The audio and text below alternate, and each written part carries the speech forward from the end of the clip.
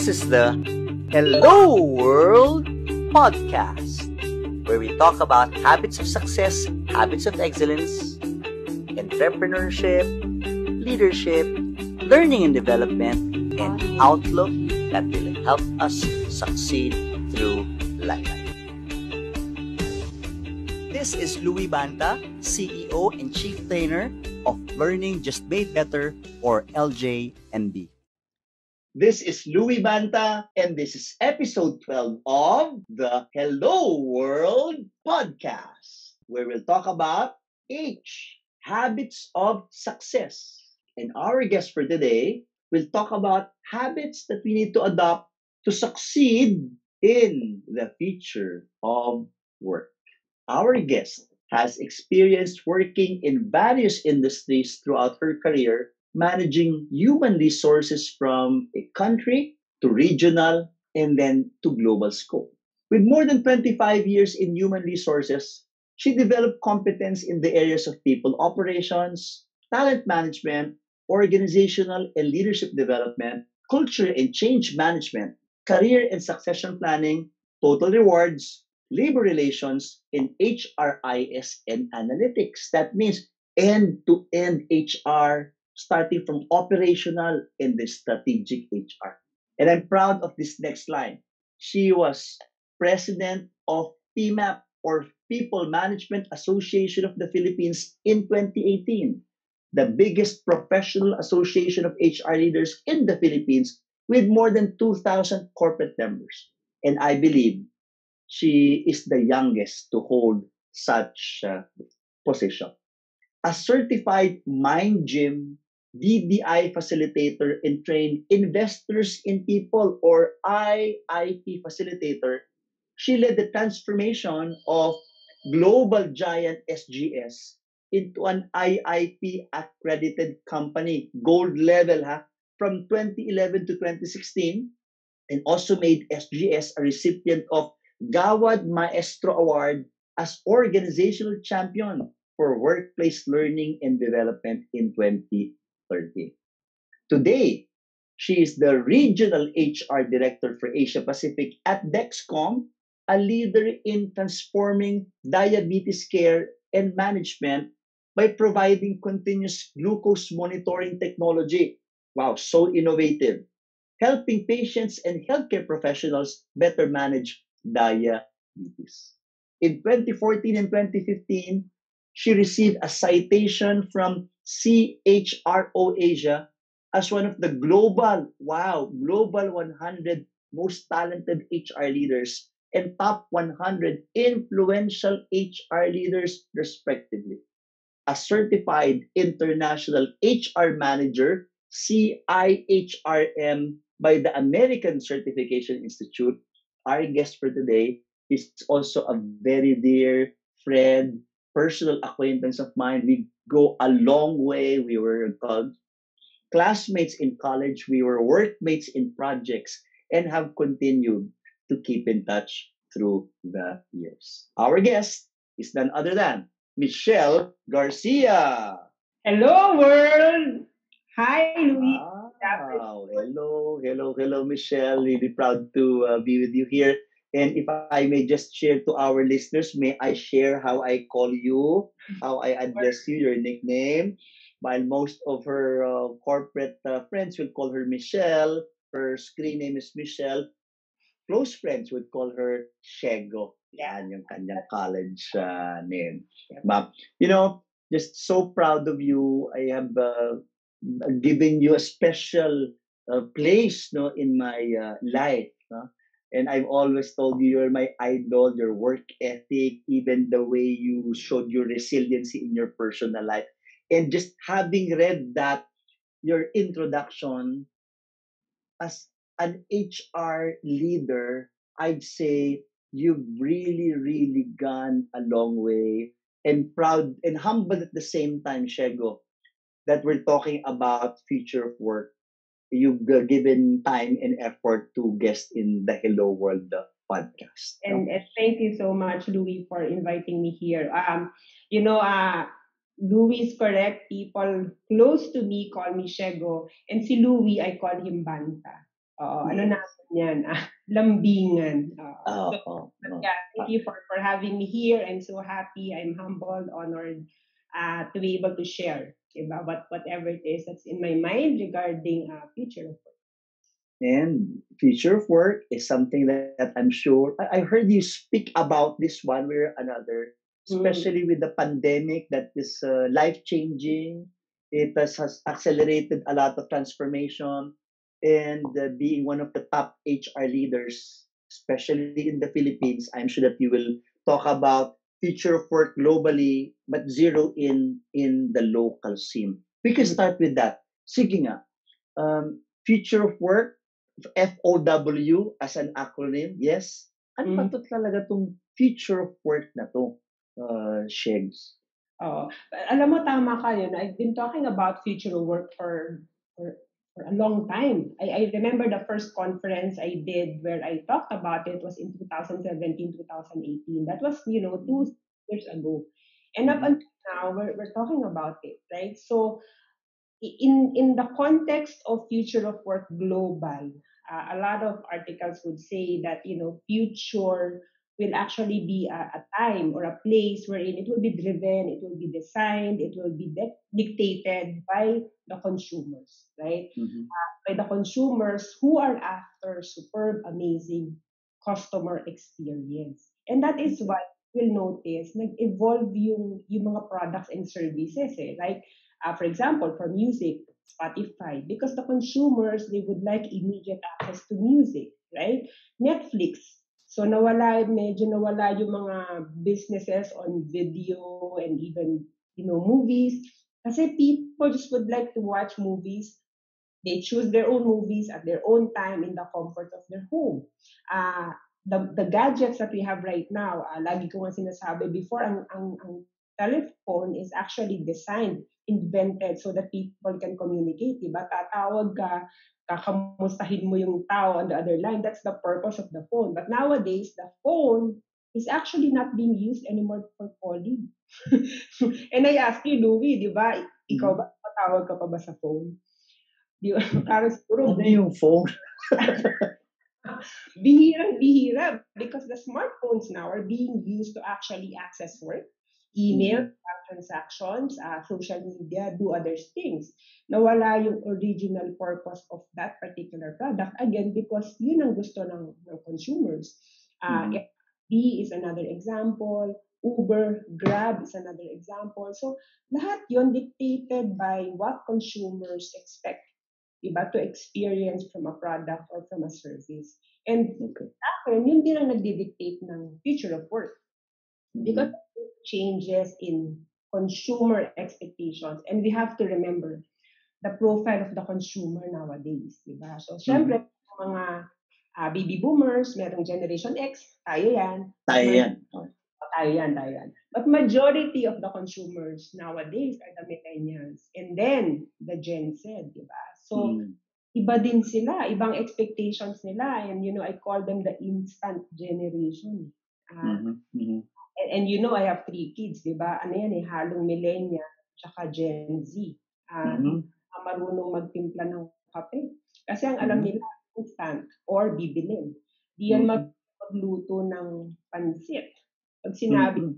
yung panahon natin, Louie, di ba? Pag sinabi mong pansit, talagang magigisa ka at magluluto ka ng pansit. But nowadays, Mhm. generation, kukuha yan instant pansit. Di ba? Mhm. So, Mhm. want quick access to almost everything and Mhm. most of the time shortcut way. And Okay.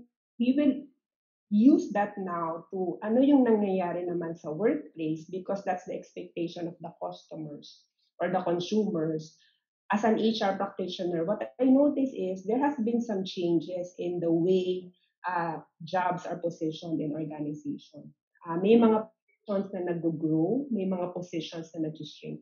And I see that it's being dictated by 2 things. One is the kind of work, whether routine or unique type of work.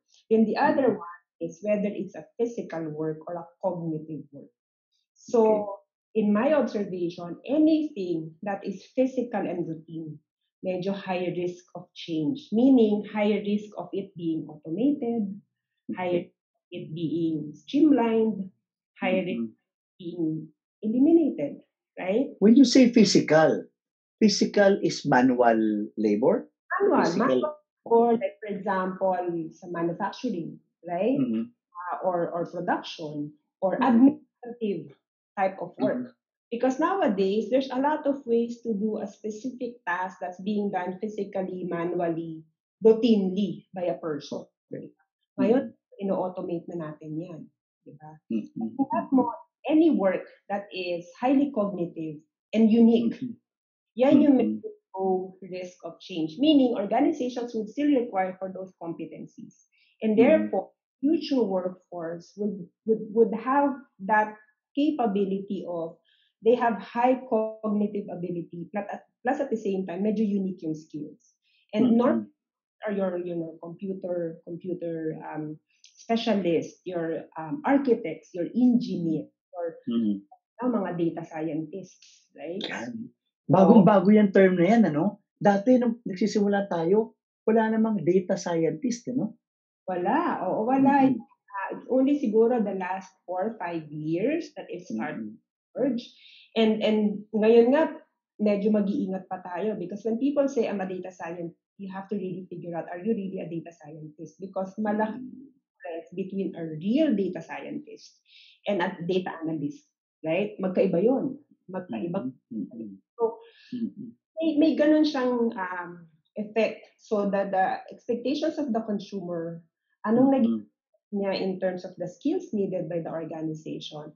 And Mhm. because organizations are looking for those skills and capabilities to meet future demands, nag-iba na rin yung relationship ng learning and work. And you Mhm. are in the business of learning and development. Ako, Mhm. Mhm. one is, again, generation natin, Louis. Yeah. Tayo, ilang years ba tayo inside the four walls of a school or a university? Siguro, Mhm. ano ba, 6 plus 6 plus 4, 4. 14, 4. 15 years, di ba? Mhm. Mhm. Mo ng 15 years, talagang from Mhm. kindergarten hanggang graduate ka ng university, 14, 15 years, you're inside the confines of a university. Hardcore education and learning. But now, Mhm. ang dami ng mga open university, online Mhm. learnings. And Mhm. people now, especially with the K-12, di ba?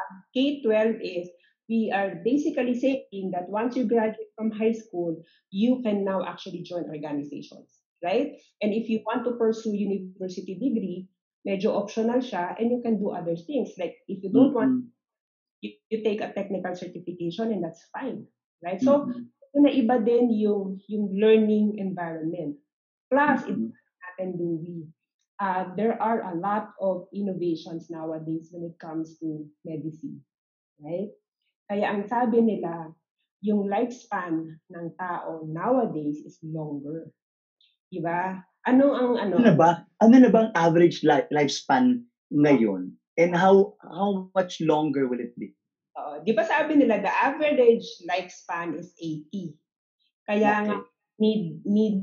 midlife is 40, di ba? So, Mhm.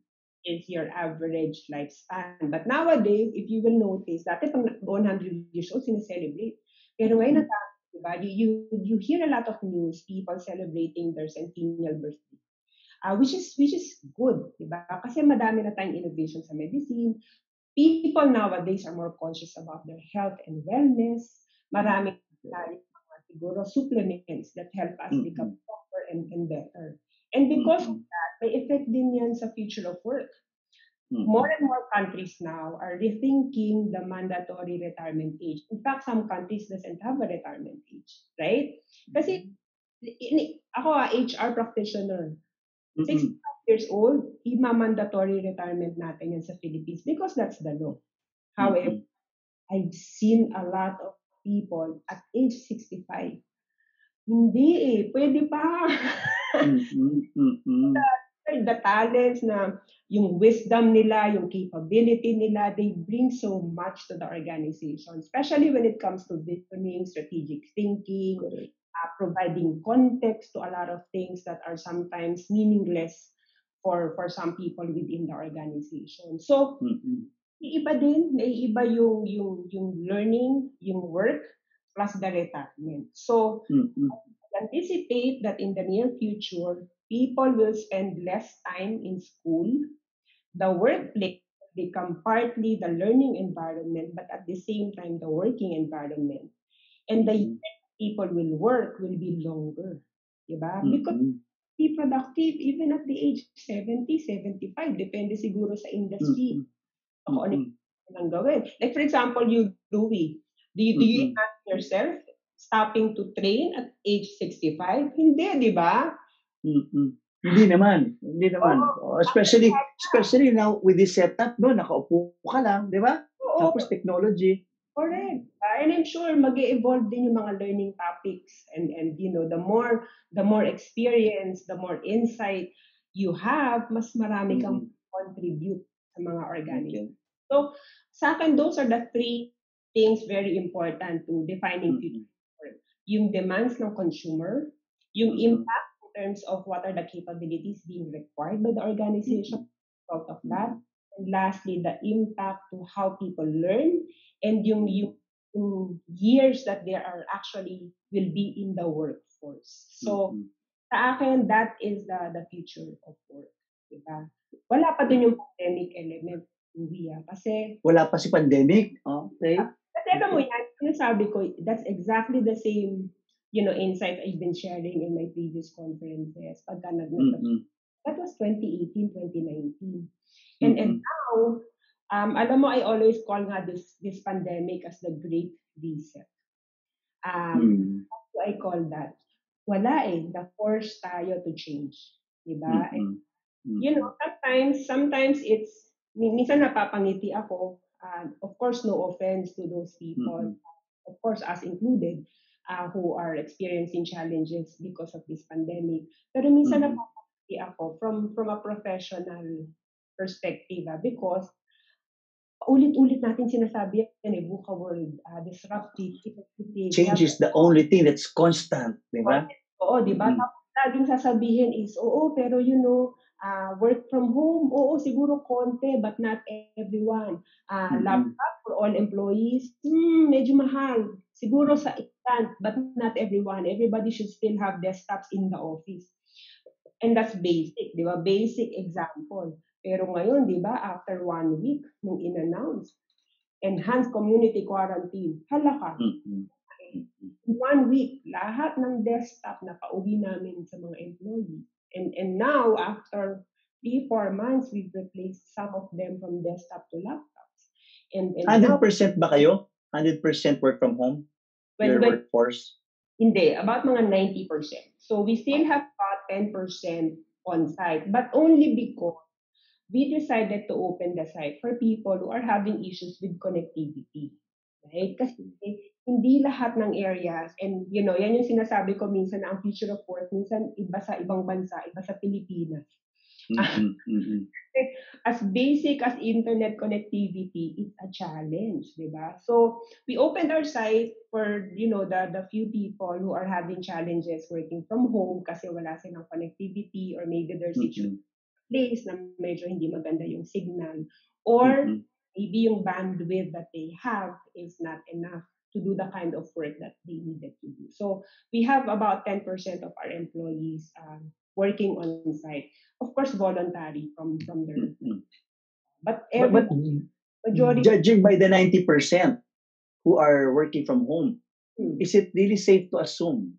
But I have this anecdotal experience from people na it works for me, I'm okay, I like it because of the work-life blend. Would you say that work from home, I've also seen a lot of articles, pero feeling mo dito sa Pilipinas, it's here to stay, yung work from home? Alam mo, tricky yung question na yan. I actually delivered a talk, working home, working from a Filipino home. Yan siguro depende sa trabaho, depende sa home environment. Because at Filipino home, open floor tayo di ba? Sa bahay, tama. Ang sala ko sa kwarto, minsan iisa lang yan. Di ba? At sa bahay, kasama mo talaga relatives, di ba? Not only talagang buong pamilya. And sometimes inside the home, one room is one family. So kung may tatlo kang kwarto, tatlong pamilya yan. So it's a compound, right? And then if ang nature ng work mo needs concentration, needs quiet time, needs privacy because maybe you're having confidential data. Medyo tricky working from home.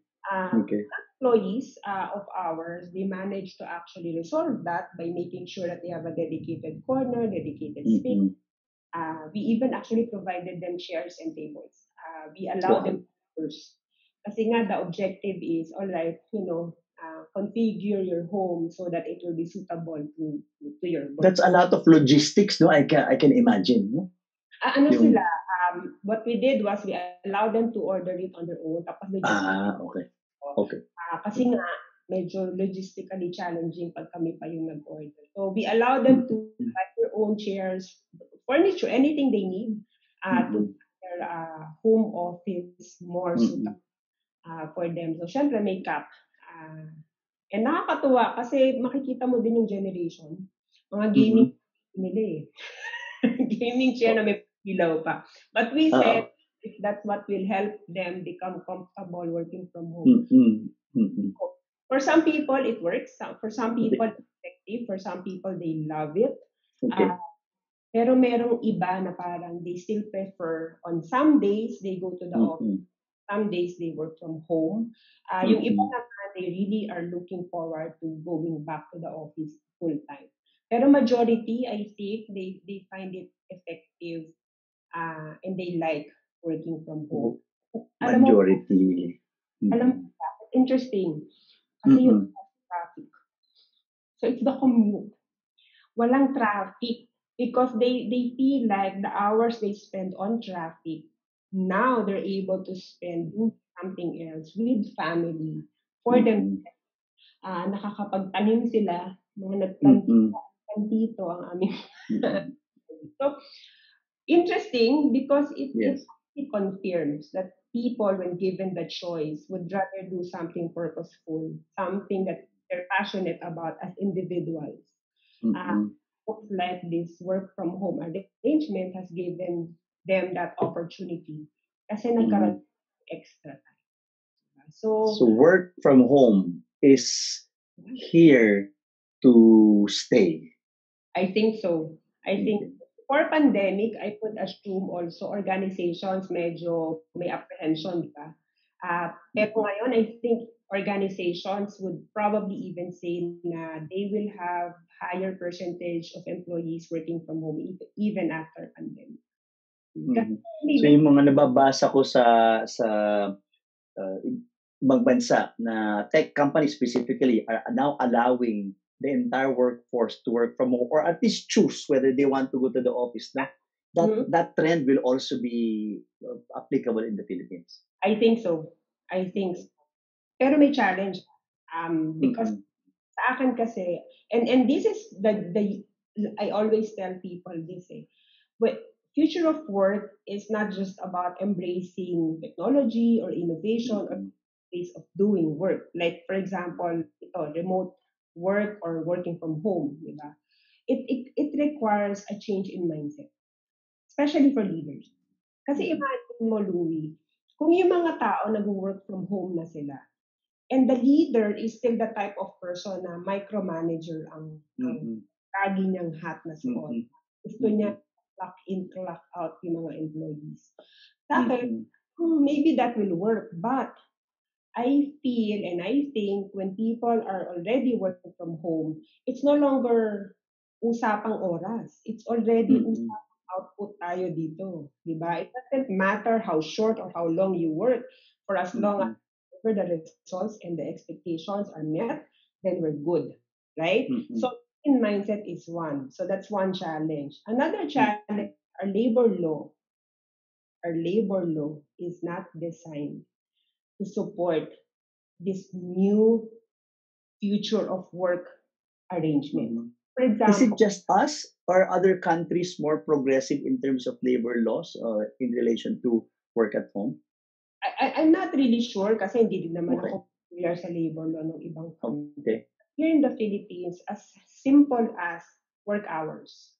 Dinidefine Mm-mm. natin, for example, overtime. Di ba? Overtime is Mm-mm. the amount that you pay when people render extra work beyond 8 hours. Mm-mm. Mm-mm. Pero alam mo ngayon, Louie, ang daming employees, they would prefer to offset. Yung tipong, Mm-mm. ay, magte 10 hours ako, but tomorrow, Mm-mm. I will only render 6 kasi I have something else to do. Okay ba yun? Mm-mm. Mm-mm. Mm-mm. Now, kung maganda yung relationship ng employee and ng supervisor, probably mag-uusap. Mm-mm. Sige, bahala ka na, offset mo na lang. Mm-mm. Diba? Mm-mm. Ang galing usap. Kasi nga, it's the output that counts. The output, right? Mm-mm. That Mm-mm. supervisor or the manager is the type of person na doesn't really matter Mm-mm. supportive of that extracurricular activities of the employee, Mm-mm. output na Mm-mm. deliver, then well and good. But the law is Mm-mm. here. Offsetting is not allowed. So, nagkakaroon ngayon ng challenge for organizations who are very, very compliant. Hindi pong sandali. Sorry, to clarify that, as per the law, offsetting is not allowed. Not allowed. Louis. Okay. For rank and file. For rank and file. Kasi yun lang naman ang covered ng For no, ng labor code. However, Mm-mm. ang sinasabi kasi ng batas is only managerial, supervisory and managerial employees are exempted, di ba, from overtime pay. And there's a Yes. definition kung sino ang supervisor at sino ang manager. So, hindi yan by title, ha? Labor law, ang sinasabi niya dyan is, yung position mo will be considered supervisory or managerial if may mga criteria yan. You make decisions, kasama ka sa talagang you're part of the decision making for hiring, firing, and things like that. Now, minsan, sa atin, title supervisor, pero pag tinignan mo yung trabaho, hindi ganun. So, that means, hindi sila kasama dun sa exemption. Kasama pa entitled sa overtime. So, medyo may konting, you need to really assess and review very But going back to the point is, yun na nga, atin, future of work is not only about embracing a specific technology, innovation, it has to have a change in mindset and from a siguro country or government, our laws and our programs should also be there supportive of this future of work.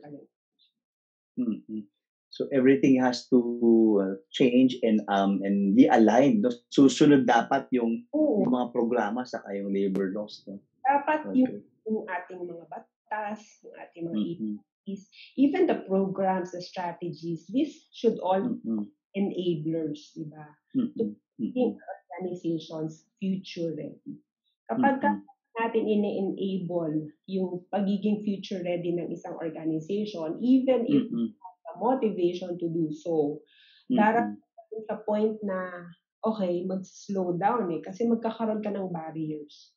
Right? Yes. So, minsan naisip ko na I hope this thing that we are experiencing because of the pandemic will wake up a lot of our, leaders, government, in organizations, in other communities to realize na, okay, this is the new normal, di ba?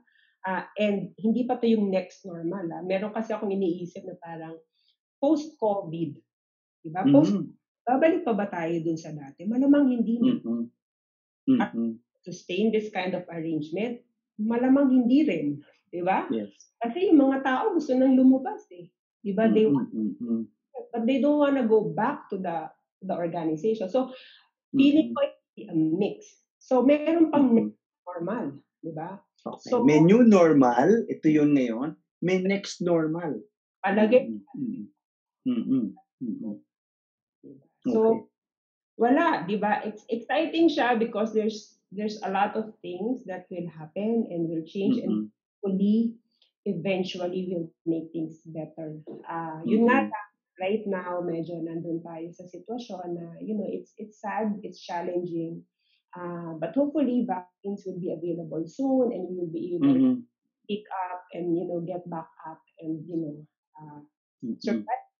survive this phase in our generation. So whether with or without the pandemic, there's already that expected change in work, Oo. and further compounded by or accelerated by COVID, no? Yun. Meron ko kasi sinabi kanina yung interesting na unique and thinking work. Is that how you position it? Cognitive work, no? Work, So yeah. may unique and cognitive work, may physical and routinary work. Yes. There's a lot of physical and routinary work in our workforce today. Yes. And that makes Philippines quite different when it comes to future of work. Because Mhm. more progressive countries, siguro konti na yung physical routine because likely they were able to automate it or um, meron na silang ibang model in who's doing that kind of work for them and therefore they Mhm. focus on the more innovative aspects of their products and services, right? But Mhm. countries like Philippines, at walang masama doon, right? If this is our contribution to the world, then Mhm. okay lang, di ba? A Mhm. lot of the work that we have here is quite routinary. A lot of the work that we have here is still very physical, di ba? Mhm. But that's fine. Diba?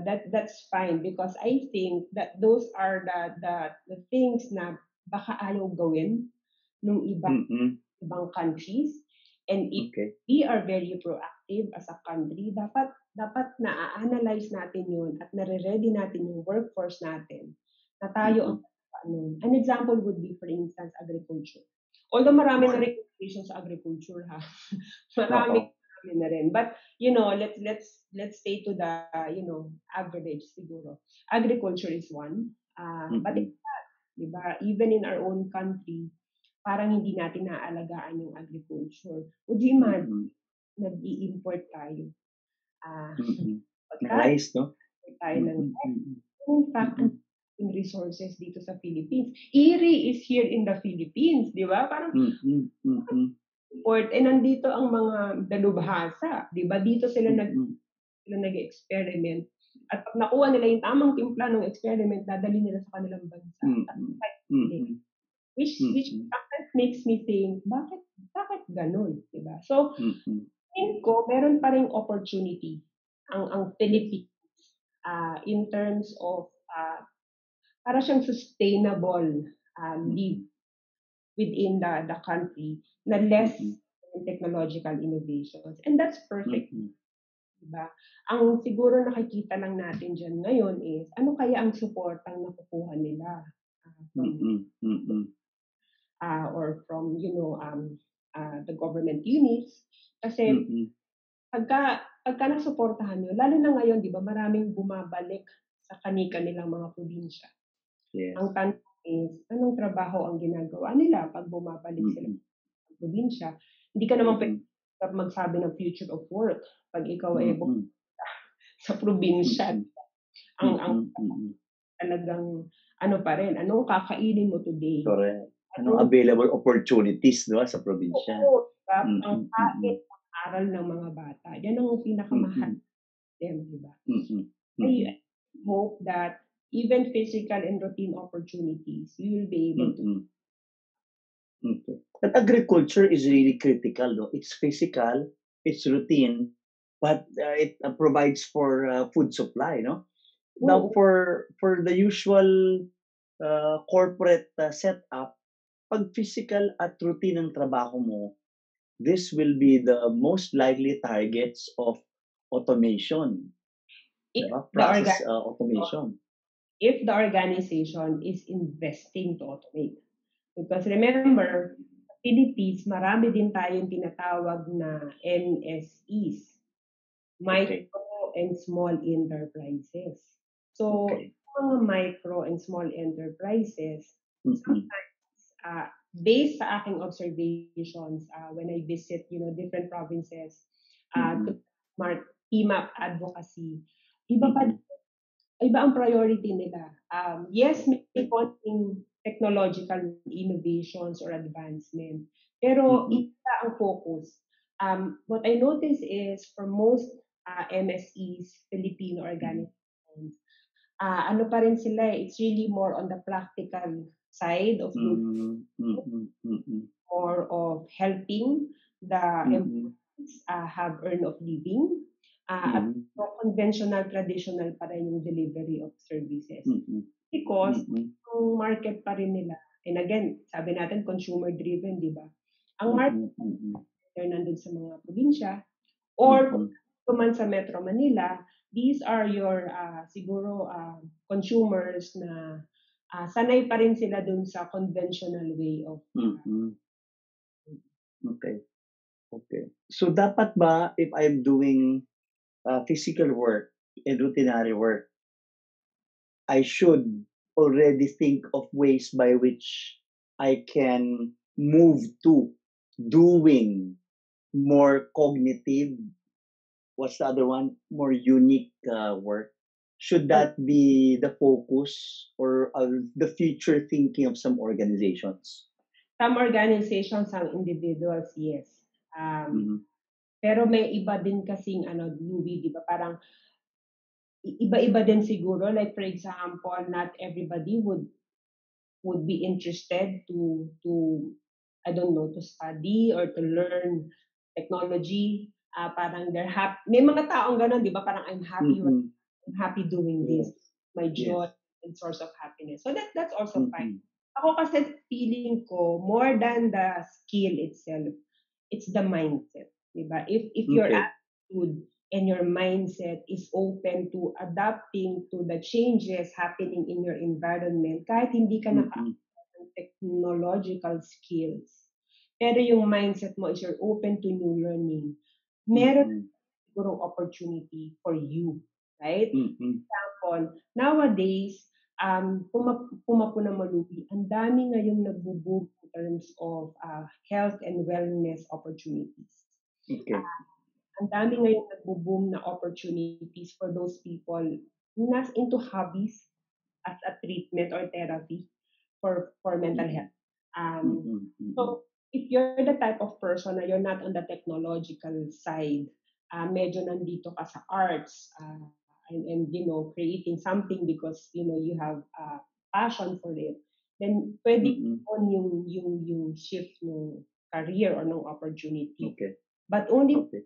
people who has an open mind at alam at naiintindihan nila na okay, I need to learn something new so that I'll be able to contribute to the future scenario of work, or I'll be able Mm-mm. to evolve myself to the future of work. Yung highly cognitive unique, ano kasi yan hindi lang yan technology na computer engineering, kasama din daw yung Mm-mm. arts.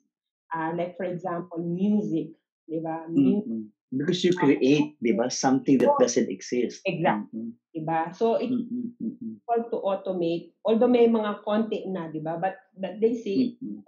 that humans create Mm-mm. art, di ba? And things like that. Yan yung medyo will likely stay in So it's valid to feel that what I'm doing right now might be obsolete in the future.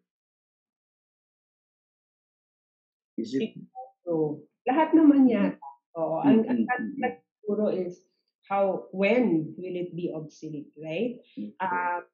Kasi titignan mo, Louie, like for example, what you're doing now, di ba? You're into learning and development and you've been doing that Mm-mm. for time. Nag-iiba ka lang ng platform, di ba? Correct. But your mission and your purpose, which is to Mm-mm. help people grow, help people Mm-mm. help transform people to, maybe a different level of competency, remains to Mm-mm. be. So organizations will now focus more on purpose and mission. Yung Mm-mm. delivery will probably the ones that will change. Whether that through technology, through online, Yes. or whatever other means, but the purpose and Mm-mm. normally, yun yung nakikita ko na nakikip intact. Right? Mm-mm. So parang kailangan you are able to see in whatever profession, career, or work or role you are in, how this will really evolve and change, and you take the steps to to adapt to it. I like how you refer to what I'm doing. Dati Manila paper lang yan, di ba? Tapos may mga writing, may mga nakatupi pa. And Oh. then there's the blackboard to whiteboard, there's the overhead projector, Mm-hmm. acetate. Tapos ngayon na nawala na yung acetate kasi you can present from laptop to your LCD. Correct. Man, projector business, who's buying a projector now? Oo. Wala na. This is one way to actually deliver a learning experience, right? Okay. And for trainers like you, medyo ibang skill din, di ba? Iba ang pag-train or iba yung delivery experience when you're doing it online versus live. So, kind of person who's very adaptable, open yung attitude mo and mindset mo, malamang ngayon, and I see you doing that, di ba? So parang ang ng adoption. And normally, yun yung mga medyo nagsusurvive. And these are, again, I think combinations of different competencies from a person, from having agile thinking, acting in types of complexity, yung creativity and innovation, having a design mindset is also a competency. Being data-driven is also a competency. Diversity, proficiency, because once you develop and deliver things online, hindi mo na makontrol, di ba? Like, ngayon, you can do program and your audience can be coming from different parts of the world. Agree. Yeah. So, diversity, proficiency, very critical. Learning on the fly is another competency that is also very critical because hindi mo pwedeng sabihin na, sandali, aralin ko muna paano gamitin ang Zoom para magamit ko siya. Hindi eh. Kasi meron na invite na sa'yo, whether you've used it or not, you have to learn how to use it, di ba? So, learning on the fly, and yung mga medyo softer side of competencies, one, sense-making. For leaders, I think very, very important to have that competency. And I've heard of sense-making. I've heard of that. I just recently read that. No? Ano pa talaga yung sense-making na yan? What does it entail leaders to do? It's the ability of leaders to see how things are connected and the ability to determine the deeper meaning of things as they happen inside the organization and the ability to explain it well to the employees, right? All about making people understand why things are happening in a certain way.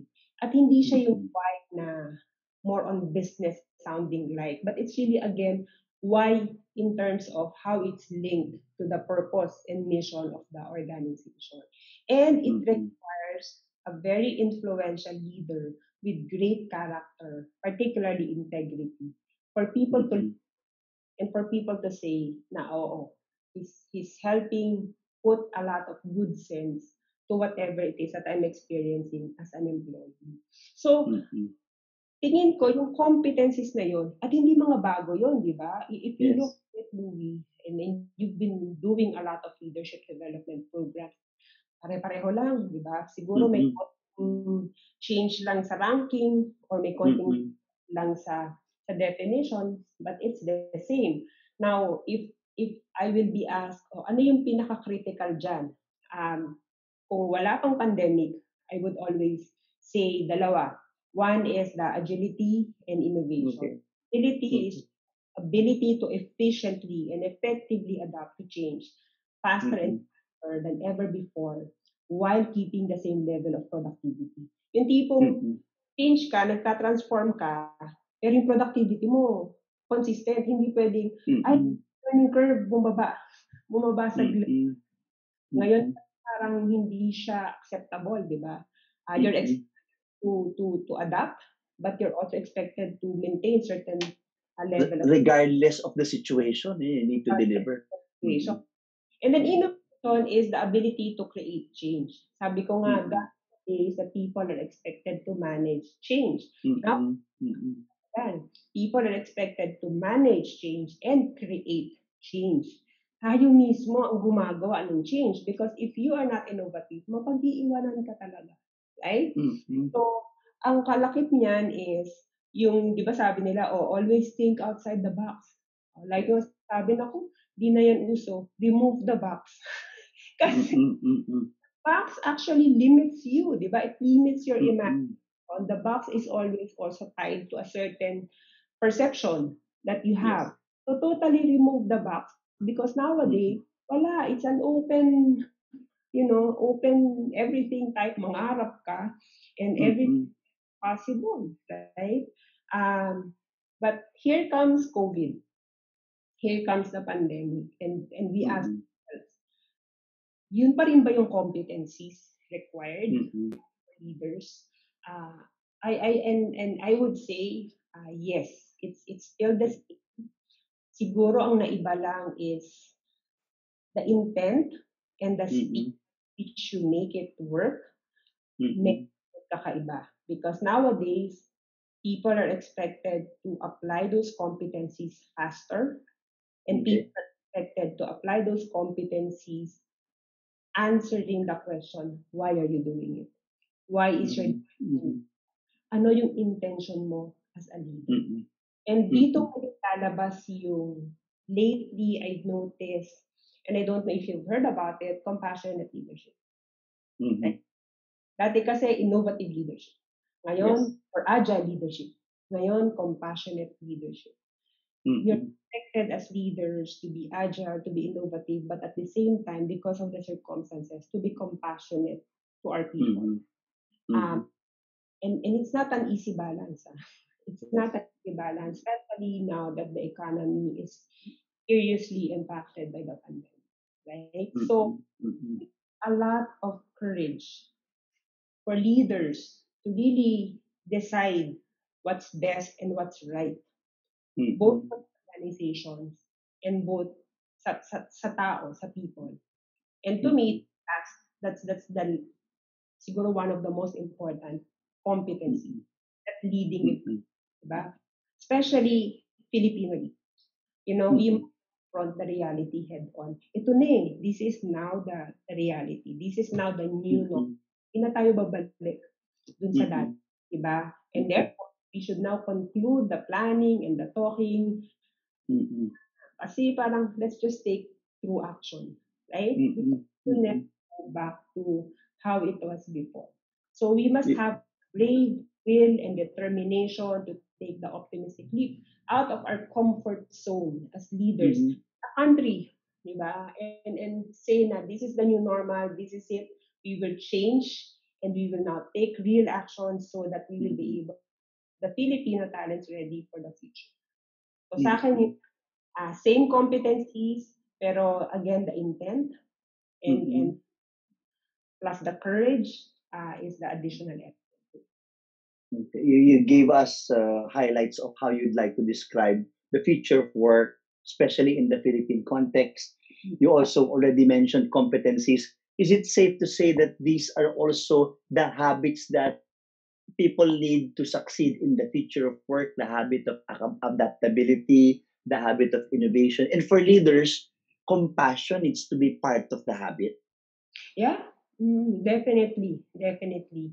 And minsan iniisip ko nga, bago din ba yon compassionate leadership? Kasi madami naman ang nagsasabi before people first, di ba? Mm-mm. Mm-mm. Lalo na sa Philippines, yung culture of malasakit, lagi Yes. naman ganyan. So, siguro hindi rin siya totally new, pero Mm-mm. Mm-mm. parang added layer of compassion. Mm-mm. Parang Mm-mm. you have to be extra um, mindful, extra sensitive, hanggang Mm-mm. kaya tulungan natin, di ba? Mm-mm. And I think that somehow siguro it's easier for us in the Philippines kasi malasakit talaga is part of our culture. Mm-mm. I compare it with other countries. Mas ano tayo, Mm-mm. mapag-alaga, mapagbigay, di ba? Mm-mm. Mm-mm. Yes, those are, I think, the habits. Pwede rin kasi siyang I also have this term, para siyang model, and I call it the HAT model. Hat Human as in hat. HAT, oo, di ba? Hat, okay. Mm-mm. Human, agile, and being trustworthy, di ba? Mm-mm. Human Mm-mm. Mm-mm. is pagiging makatao, di ba? Agile is pagiging maagap, and Mm-mm. yung trustworthy is pagiging matapat, di ba? Mm-mm. Mm-mm. So those are also habits that we need to face if we want to succeed in the future. Right? Again, let's always think about the welfare of our employees, maging makatao. Mm-mm. Let's Mm-mm. all take good care of our people, because at the end of the day, Mm-mm. everybody will have access to the same technology. Mm-mm. Nakatalo tayo sa delivery of customer experience, which is delivery, Mm-mm. right? So take care Mm-mm. of people because that's the right thing to do, and they're the ones who will deliver the experience. The next Mm-mm. one is agility, pagiging maagap, diba? Okay. So speed is the name of the game. We have to be able to adapt very quickly. We need to be Mm-mm. able so that, kaya natin sumabay, diba? Sa agos ng buhay or ng how Mm-mm. environment is changing. Because dun tayo makakakuha ng opportunity so that we'll be able to survive as an organization. Yes. And then the last one is pagiging matapat. Integrity as a leader is still very, very important. Mm-mm. Madaling sabihin, but part of integrity kasi is honest and open communication. If there are Mm-mm. that you need to tell your employees, even if alam nating mahirap siyang sabihin, Mm-mm. let's be honest. Mm-mm. Because Mm-mm. people appreciate an honest leader who's very open and transparent when it comes to communication. And Mm-mm. share with people bakit naging ganun yung decisions nila. Mm-mm. Mm-mm. Ganito ang strategy, but ganito ang Mm-mm. nating gawin. People Mm-mm. do that.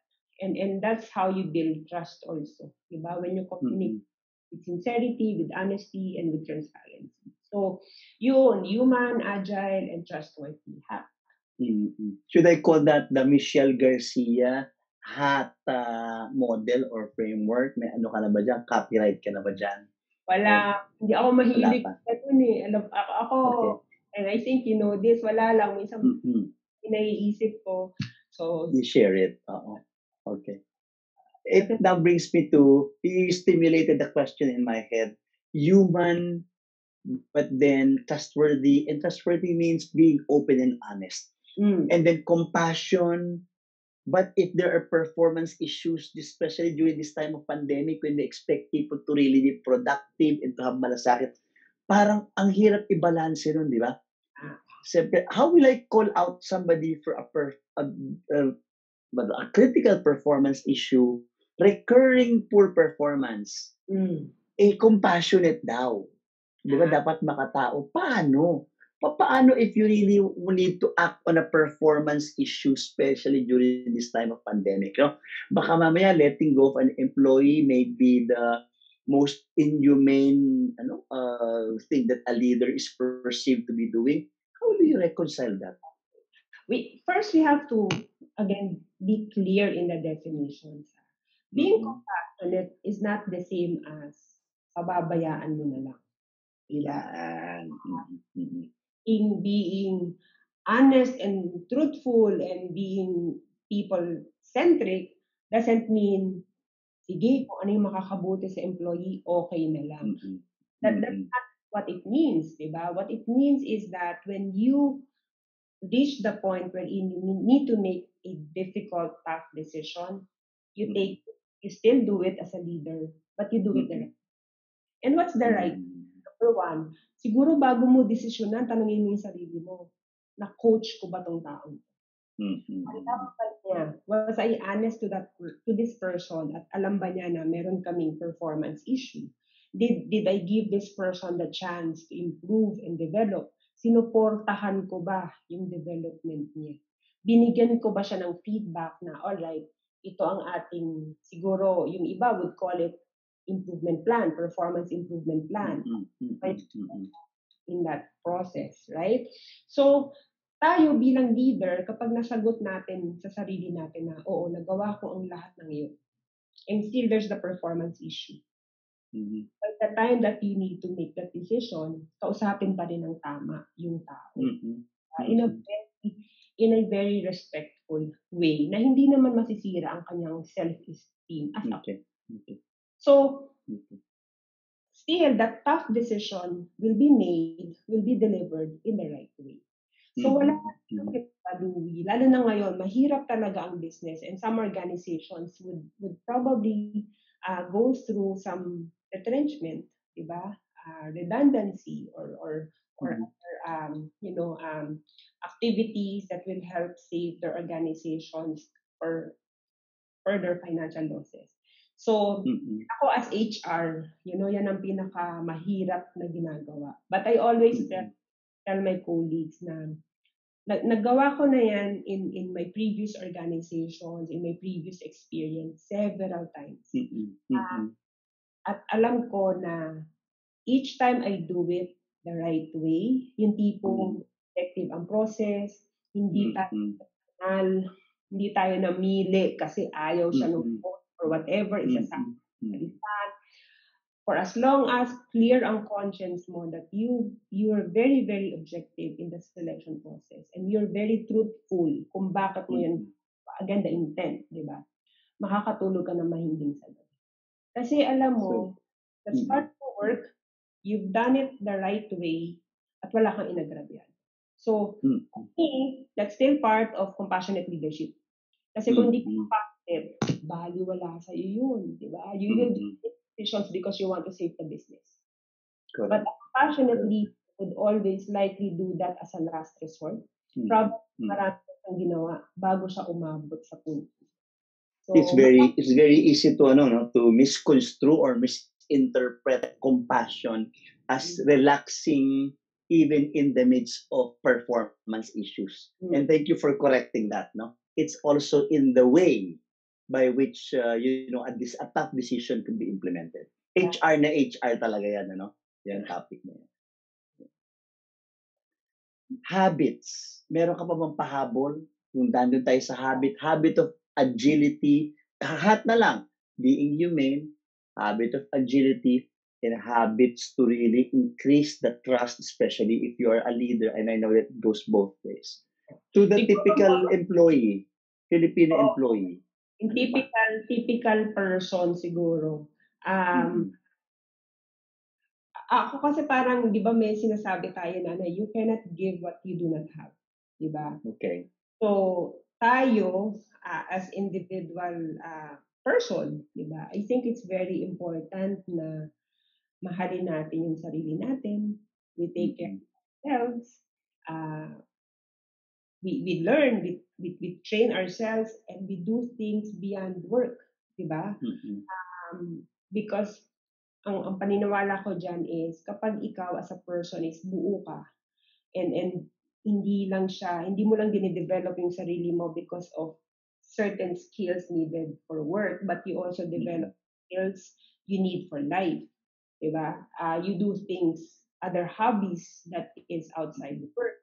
Somehow, yung iyong pagkatao, yung total well-being mo as a person, mas stronger. And when you have a stronger total sense of well-being, yung iyong motivation also is higher.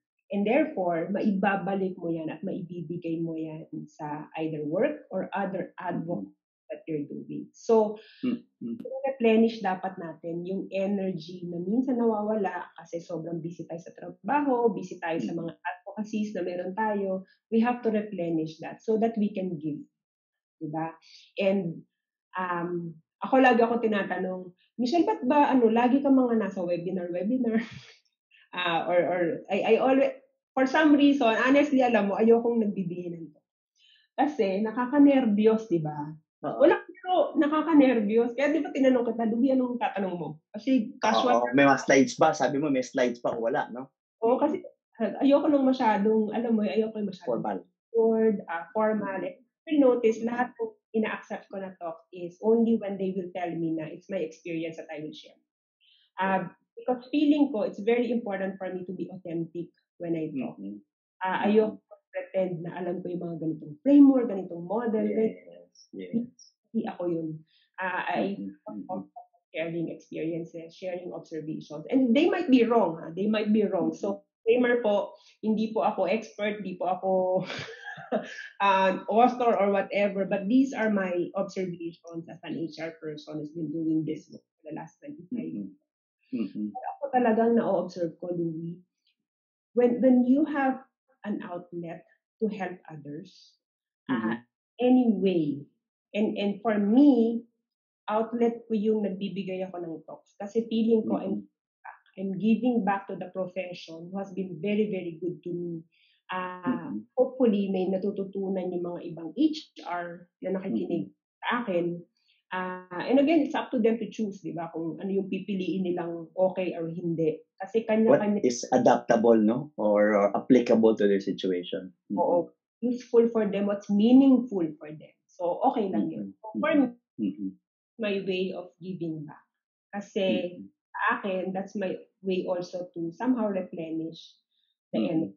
So sa akin, I think the habit of taking good care of yourself and making sure that you have a balanced total well-being is very. That's a very good reminder to me, no? Being able to, Kasi work di ba? on ka. Oo. So, kaya tama, right? So very good reminder to everybody, especially during this time of crisis, no? Some are on panic mode. Alam mo, pag nagpapanik ka, there's a tendency to do more, di ba? Balance lang.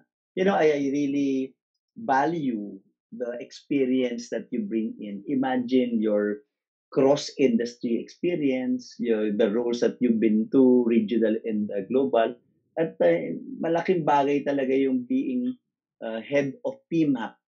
You also have the pulse, no, of people management or HR in the Philippines.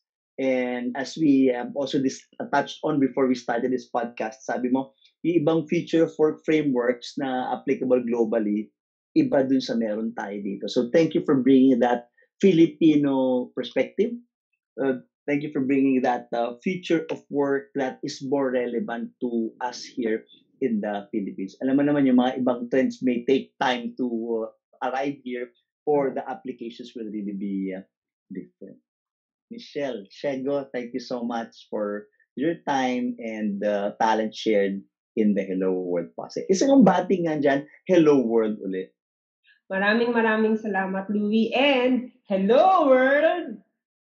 This is Louie Banta of LJMB. Thank you for watching my video. To watch more videos like this, click subscribe and hit the bell icon below. If you like this video, please give it a thumbs up, comment down below, and share it to others.